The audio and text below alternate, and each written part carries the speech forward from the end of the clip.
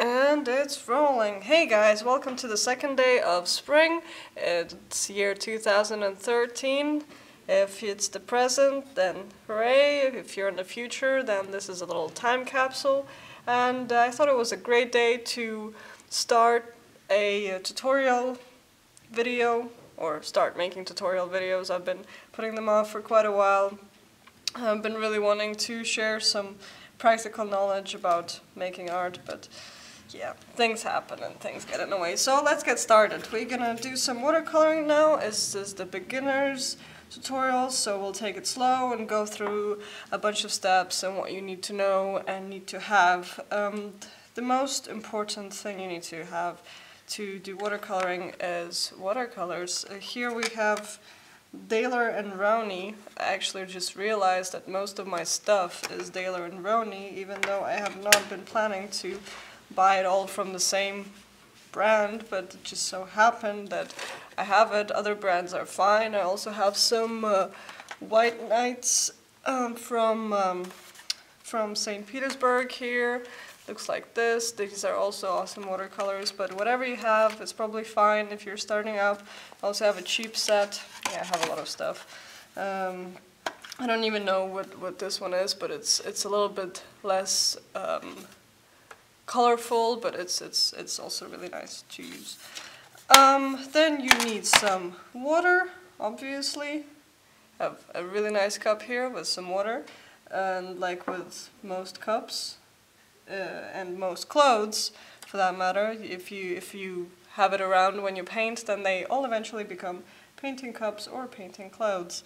So then you need brushes. The most important thing about a brush is that it has to be soft, because then it will absorb some water, and it's just nice. It's just nice against your skin.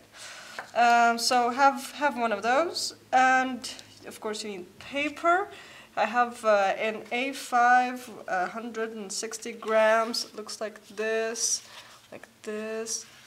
or yeah, I don't know. I'm filming it upside down. I'm not sure if I'm gonna turn it around, but yeah, some thick paper. Usually you can just ask for watercolor paper and then you'll get something thick and it'll be fine. Then you need some tape, like this, or like this one. And the reason you need tape is that you actually have to tape your paper down to something to keep it from curling up too much. And the reason it curls up is because when you put watercolors, I'm just gonna show you here, the edges, they curl up because the water expands the paper in some way. And it's like, you can have it like this, but it's just easier to put on tape, and it will just expand, and as it dries it will calm down and be straight and nice. So yeah, and I found a miracle a couple of weeks ago, which is a masking fluid. I've only been doing watercolors for a short time, but and my biggest problem was to actually make a sense of depth and keep the white spaces white, and masking fluid is just brilliant because you can put it on. I'll show you how to keep certain areas white and then just go nuts with the brush and make something wild happen. The masking fluid kind of takes really badly on your brush, so if you're like me and you don't really have the attention span to clean them right away, you should pick a brush, preferably a cheap one that will be your masking fluid sacrifice brush, that you will just kind of kill and only use for masking fluid. See, this is how it looks. You can't focus, but it's awful. You can't paint with it anymore. It's ruined. But I use it for masking fluid because then it's just like, then it's this paint thing, brush, whatever. Let's get started, and today we will paint a little landscape, some trees, and make trees have sunlight fall on them and have like shadows and stuff, and make it kind of nice, hopefully. I don't know how it will turn out. If it turns out bad, maybe I won't put it up, but we'll start with the masking fluid. I really don't know which way I should hold it, but let's go. It's also childproof, so it might take you a couple of tries to open it. You can see it's sort of just like yellow white, and it smells awful. And you put your horrible brush in it. You actually don't have to do it. You can just go ahead and start painting, but I like making some spaces white, or leaving them white, and then sort of, it's like painting from a wrong end. You know, you start out with the darker parts, and then yeah, I'm just rambling, I don't know. Make some trees, some nice trees, just lines. I don't know if you can see it. It's just putting this fluid thickly so we can take it off later and add some color there. So I'm saying you don't have to do this. This is just an optional thing, but I like to. And I'm just going to show you how. And you will need to leave this to dry for a little while,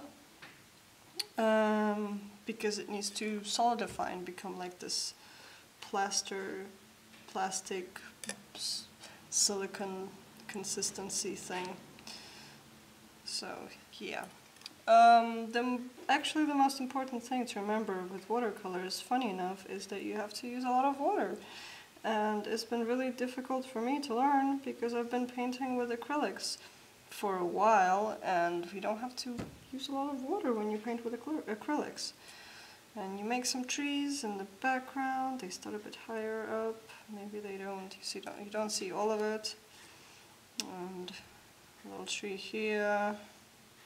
A little tree over there. Is that enough trees? Do we have enough trees? One more tree here. Okay, now this has to dry. And this will happen a lot. I'll do something and I'll be like, well, this has to dry for about 10-20 minutes, and then I'll turn off the camera and come back to you and be like, oh, look, 1 second passed, it's dry. But in reality, it's just a long time, and patience is very important to have when you're dealing with watercolor. It looks like this right now. And let's leave it to dry. Come back a little later. And we are back. The masking fluid is dry now. You can see it changed color. It went from being white to kind of this yellowish. And yeah, that's how you know when it's dry, also that it feels dry. We can finally start applying some actual watercolors to this.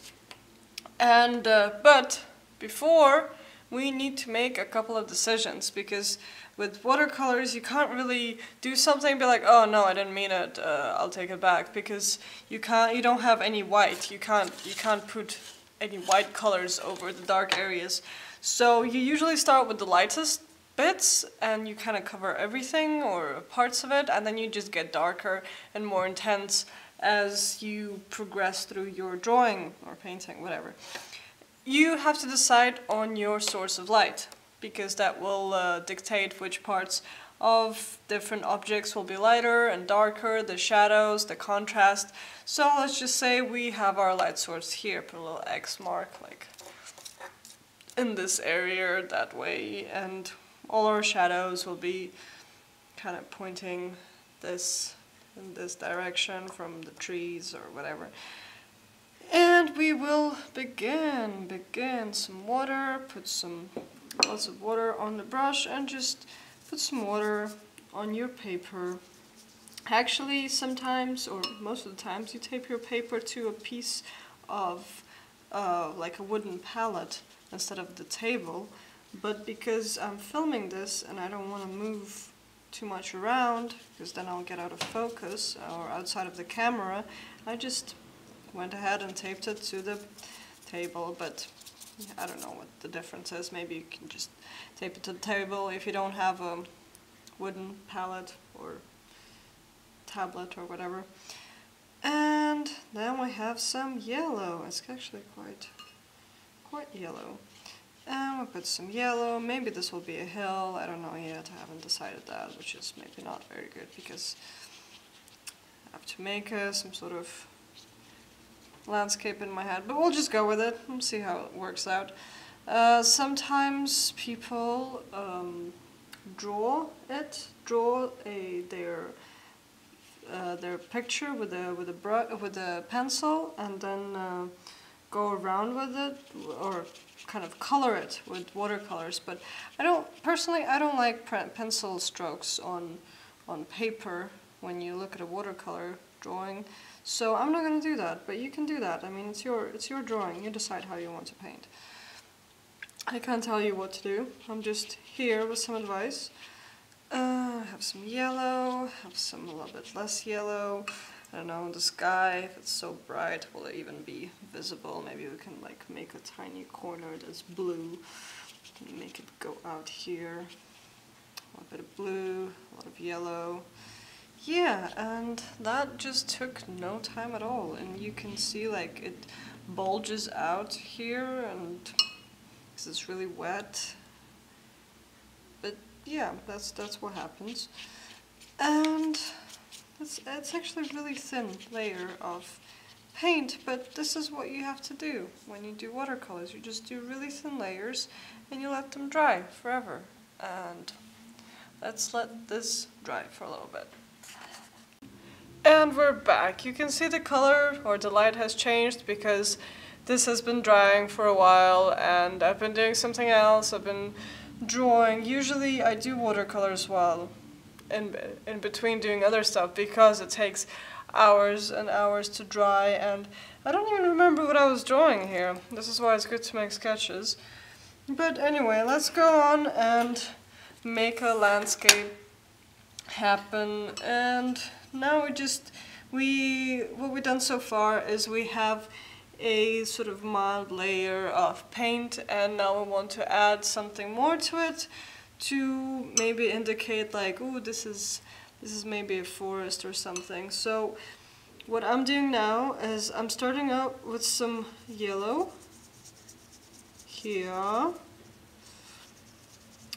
and we're gonna try and go ahead and make the first shadow for the trees. So add up some blue and just sort of drag it along. And you can see as we drag it, it becomes more and more green. So that's nice. And this is our first shadow. And let's say it's an autumn forest, so we want to add some colors. So maybe we add a little bit of red over here. Maybe something over here. This doesn't seem clean. But just adding kind of a couple of colors here and there and playing with it, mixing it up. I mean, watercolors, they're really not the most precise medium or type of paint you can play with, because I mean it's very liquid, so it can't be controlled that well. So you have to let go a little bit and just have fun with it and do something. Add some more water. Yeah, maybe it should be an autumn forest, so add some more reds. Well, this is very red. We can just have this red over here. Maybe we can have a little hill in the background somewhere, like over here.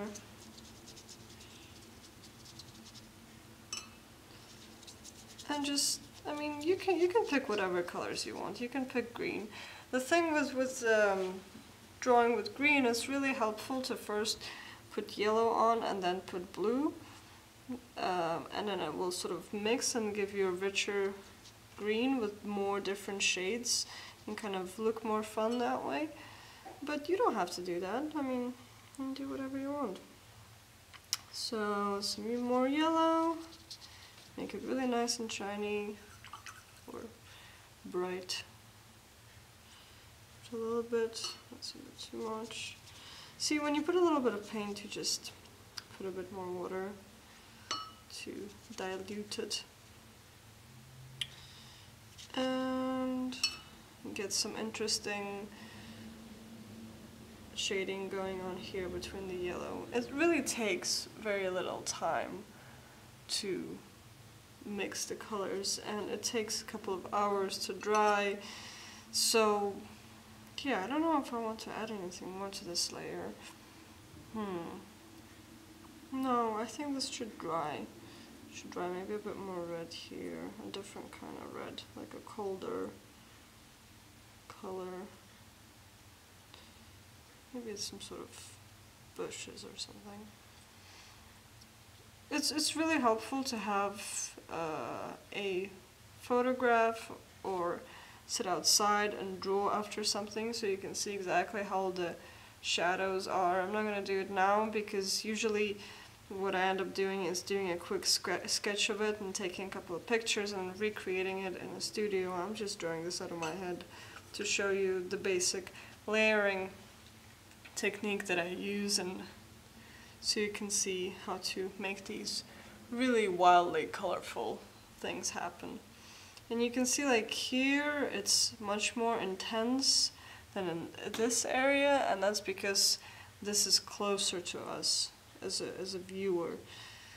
So this gets less contrast, and this has more contrast and colors, so it makes an illusion of it seeming closer than that area, for example. Also more detail with maybe some more red dots. I don't know why I'm putting so much red in it. It's a nice color, it's a sunny day. Put some red. Okay, now we let this dry. So now this layer dried, and we are, where did I put my water? Oh dear, oh dear. Take some new water. This is pink, you can see it. And now this layer dried, and we can add some more things. And I moved all of my things as well. Yeah.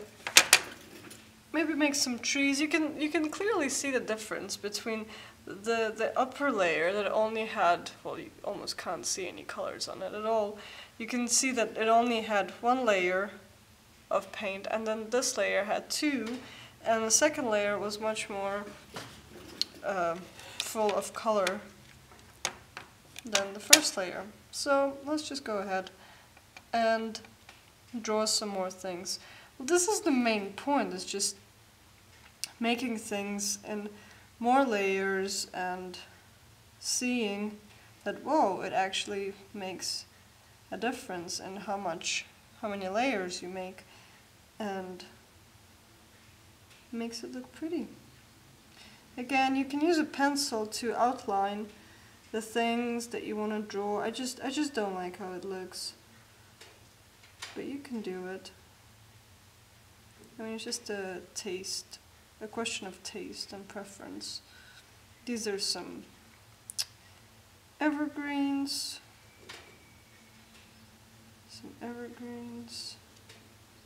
I mean, you can see I'm not using green, although I'm painting a forest. Well, yeah. I think green just gets boring, because then you have, well, this is green and that is green, and then everything just turns green, and then you don't know what colors to pick. And when you kind of avoid green while making a forest, then you get something much more interesting. Like this. Put some yellow on the top.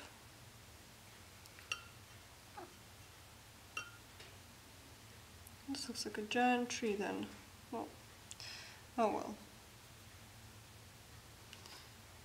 Now we make some shading. Remember, I put some blue in it. Here, and I put some more blue. There's the shade, the shadow of the tree. Some more blue here. You can see I can go over the tape, but it will prevent me from painting on the very edge.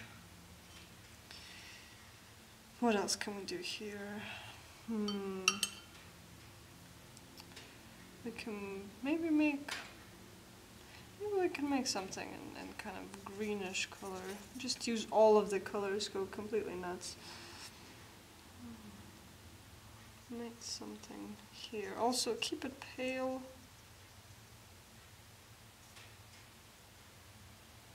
When it's far away, and you can use a little bit more color when you get closer. This wasn't very well planned. Then you have a tree out of nowhere. Maybe a tree over here as well. It needs a shadow as well. Gets darker by the edge or by the bottom.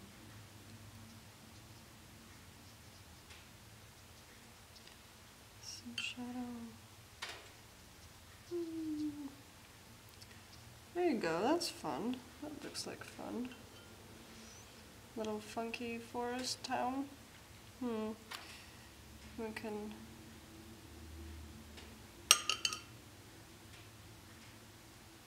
make a tree over here. Make one side of it a bit more yellow to show that the sun is falling onto it. The other side a bit more green.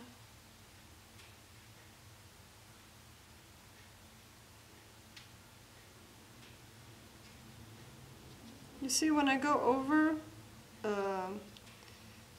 the area that's been covered with the masking fluid, it just sort of it doesn't get to the paper. And I think when this layer will dry, we will take off the masking fluid and see what we got. Here we can put some more red colors, make it really bright.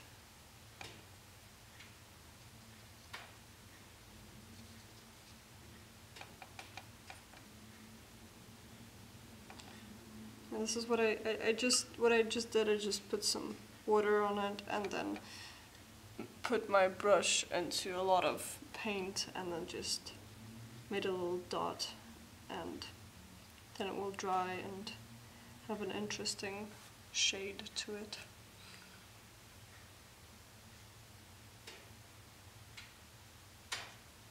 So yeah, and then it's starting to look like something. I think these trees, they need some sort of shadow as well, but because they're far away, they can't be as distinct as this shadow. So I'll just try and maybe make it a little bit blue, like this.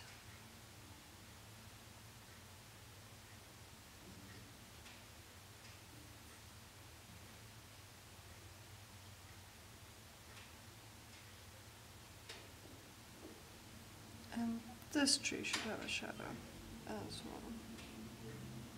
So, oh.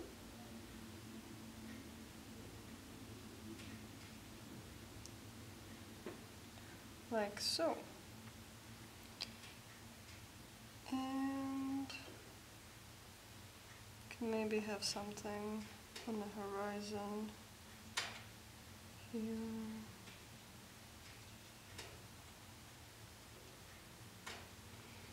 Yeah, this is, don't judge the composition, I'm just trying to show you the layers right now.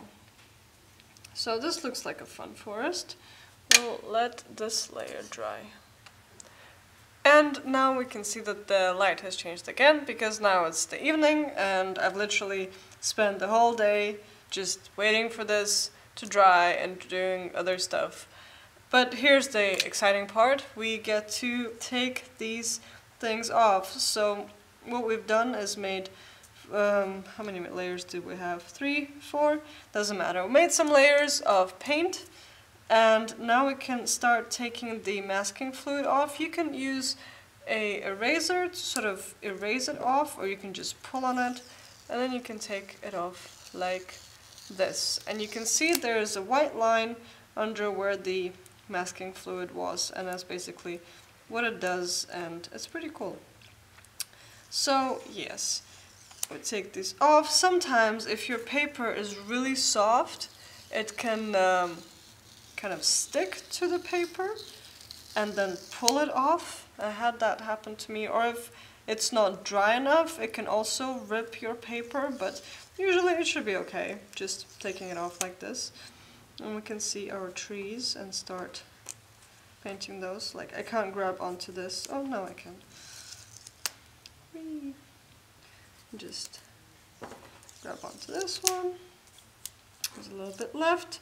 Make sure there's no left. Sometimes you have little bits and pieces. Just run your fingers over the paper. And you can see it's totally flat. It's not like wavy anymore because it has dried and it's been taped. So now we get some more water. Now it is yellow because I've been painting other things, but it's okay. As long as it's not very dirty, it should be fine to paint with. And now we want to do something with our trees. And we again start with the lightest color. It will be like light green. Let's start with the first one. Have this be painted here. I mean, you can again pick any color you want.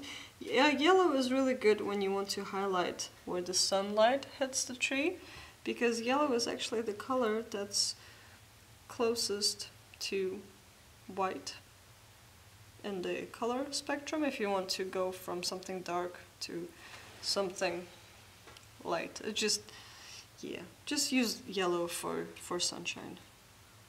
And what color should the tree be? Should probably be a little bit brown. No, maybe I should let this dry as well, I don't know. See how it goes. I like to add a little bit of blue into the shading, just to give it a bit more contrast in the regions where it should be shadow. You see, I'm using really thick layer, or really thick paint right now. I'm not putting too much water in it, and that's because it's so close, supposed to be so close to us, this tree, that it should be very, very colorful. And then we use blue, a little bit more blue. There we go. I don't know, maybe this won't look good, but we'll see.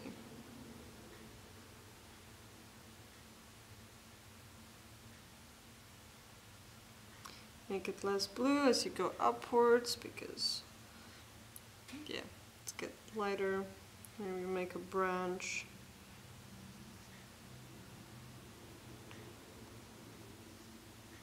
Yeah, that looks like a branch. Maybe make another branch here. Your trees can have branches, a little bit like this. Maybe we want a, what's it called, a birch tree. So, a bit more yellow as well here, just to show that sunny on this side.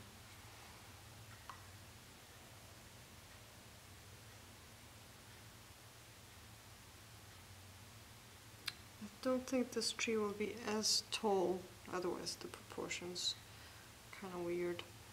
You can see that it gets less and less colorful as we get further away from the foreground and closer to the background.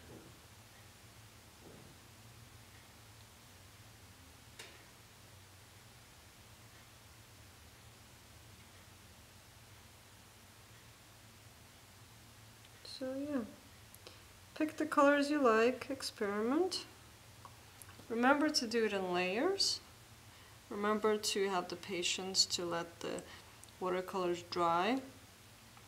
It's okay when watercolors run.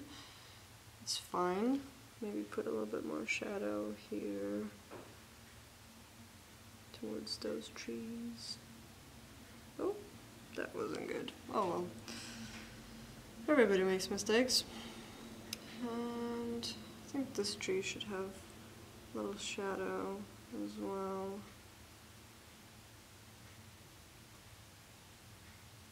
There you go. Maybe those trees should have some shadows too.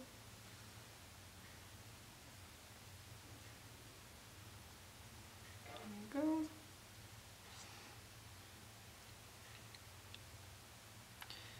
take a color for this tree. Maybe we'll just make it green. Should we make it green? Maybe we can make it brown. Or maybe make him orange. I don't know. Let's try and do something exciting with a tree.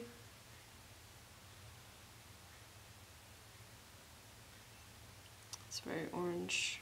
Just add a bit of blue to it. Darken it up a bit. It's pretty bright. I'm hoping it will fade out a little once it dries. There you go.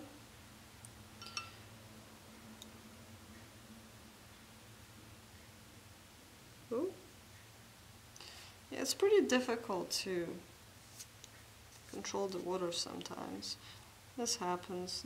Just a matter of practicing and getting the right amounts of water to paint ratio. It's pretty difficult, but you'll get a hang of it.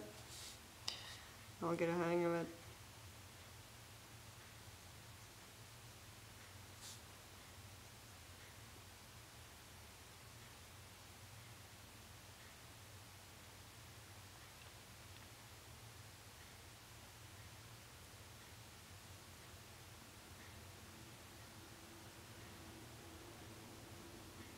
Make some more branches. Everybody loves branches.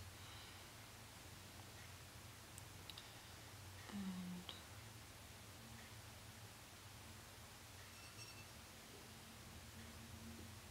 use a more dull color for a tree over here. Make some branches for this tree. Not really pretty, but you know. It's fine. Not every tree has to be a masterpiece. Oh, that's interesting. You might want to use a smaller brush. Yeah, there you go. Learn from my mistakes.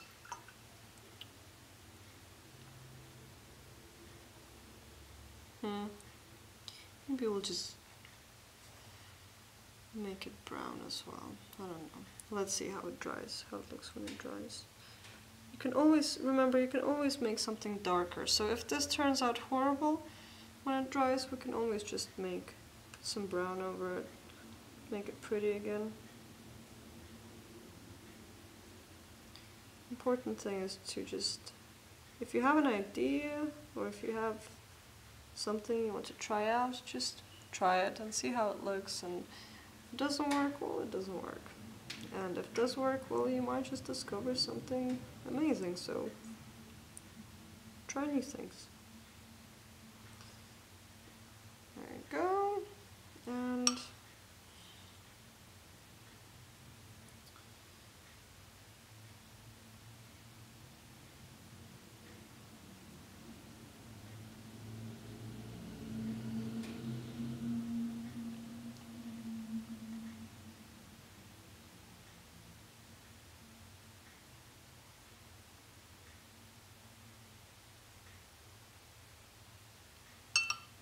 so yeah, now we have this and we are going to let it dry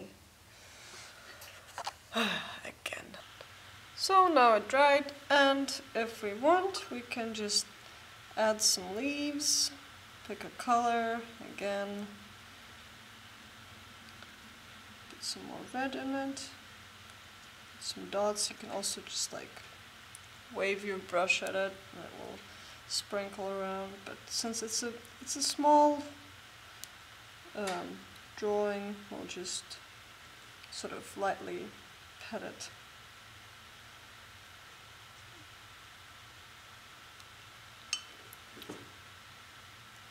Like so.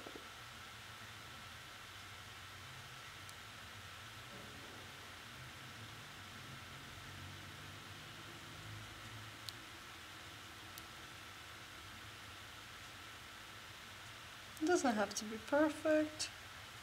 Get a bit of leaves. Don't really know what to do with the side one. Maybe make some more branches for it.